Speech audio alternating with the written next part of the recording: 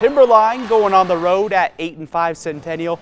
Fellas, I wear a large. Those blue hoodies are awesome. I like them. First quarter, Wes Watts, triple Watt. Patriots up 1. Back comes Timberline. This was a back and forth game. Fun to follow. Logan Woodhouse, 3. The hard way, the hoop and the harm. We move to the second.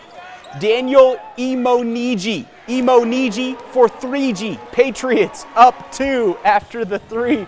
Back comes Timberline. This is Jake Stanzel, the drive. Nice backdoor feed to Nick Zenner for the layup.